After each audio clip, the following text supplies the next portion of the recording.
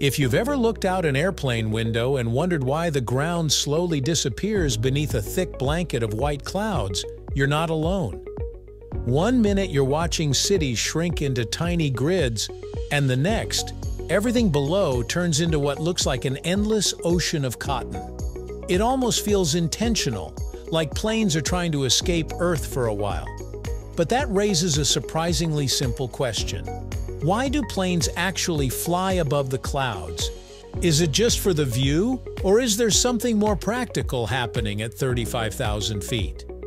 As it turns out, those fluffy clouds are only part of the story. Today, let's uncover the fascinating reasons why aircraft choose to soar above the clouds instead of flying through them, right here on History of Simple Things.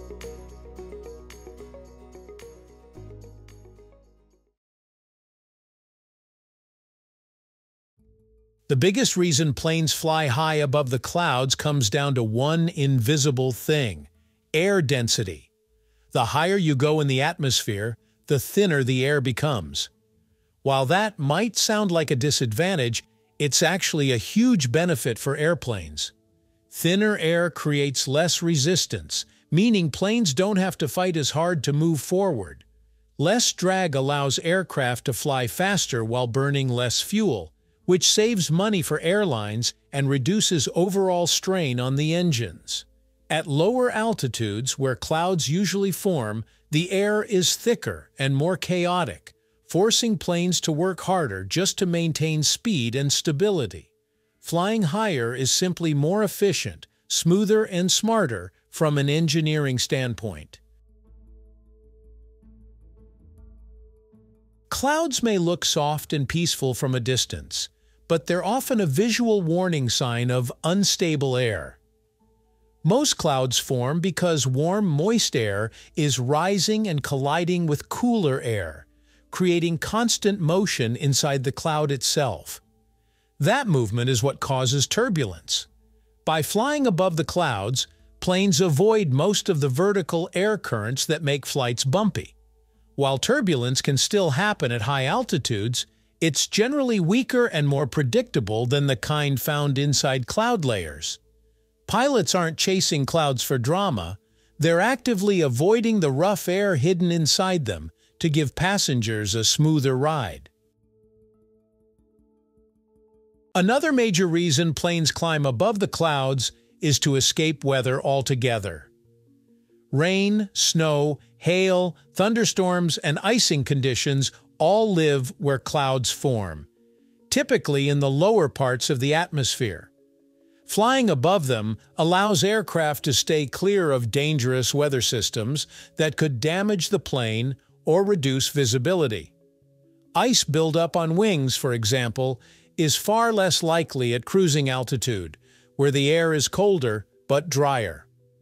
Thunderstorms, which can stretch vertically for kilometers, are especially dangerous, and pilots carefully navigate around them or above smaller cloud layers whenever possible.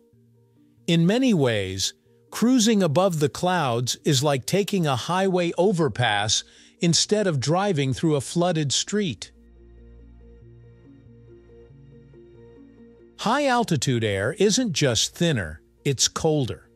And surprisingly, jet engines perform better in colder conditions. Cold air is denser than warm air at the same pressure, which allows engines to generate thrust more efficiently. This improved performance helps planes maintain speed with less fuel consumption. That's why most commercial jets cruise at altitudes between 9,000 and 12,000 meters, where temperatures can drop to -50 degrees Celsius. While passengers stay warm inside the pressurized cabin, the engines benefit from the cold, clean environment outside. It's a carefully balanced system designed to maximize performance without sacrificing safety or comfort. Flying above the clouds also helps keep air travel organized. At cruising altitude, planes follow structured flight levels, essentially invisible highways in the sky. Different altitudes are assigned based on direction and distance to prevent collisions and manage traffic efficiently. Staying high above weather and clouds allows pilots to maintain these steady levels without constant altitude changes. If planes stayed lower, they'd be forced to climb, descend, and reroute far more often, creating congestion and increasing the risk of delays. Flying above the clouds keeps the system predictable, orderly, and surprisingly calm for something moving at nearly 900 kilometers per hour. While safety and efficiency come first, passenger comfort plays a role too. Fewer clouds mean fewer bumps, less noise from wind resistance, and a more consistent cabin experience. Smooth air reduces stress on the aircraft structure and makes long flights feel less exhausting. That peaceful moment when the plane breaks through the cloud layer and suddenly everything becomes bright and calm isn't accidental. It's a sign that the aircraft has reached its ideal cruising environment. Even the famous cloud-top views are just a bonus side effect of flying where conditions are most stable. Not every flight climbs high enough to stay above the clouds. Short routes and smaller aircraft often fly lower, where going higher wouldn't make sense. In those moments, pilots depend almost entirely on instruments, guided by radar and air traffic control, rather than what they can see outside. It's a quiet reminder that even when the sky disappears, modern aviation is designed to keep flights steady, controlled, and safe. So, planes don't fly above the clouds because they're avoiding the Earth or chasing scenic views. They do it because higher altitudes offer thinner air, smoother rides, safer weather conditions, better engine performance, and a more organized sky. What looks like a simple choice from your window seat is actually the result of decades of aviation science and careful planning. The next time you're gazing down at that endless sea of white, you'll know that above the clouds isn't just beautiful, it's exactly where planes are meant to be.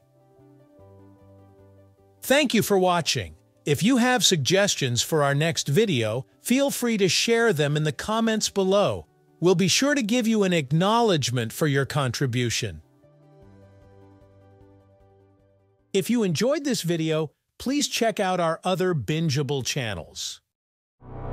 Thank you for joining us on this journey through the history of simple things. Don't forget to like, subscribe, and stay tuned for more stories woven through the smallest details.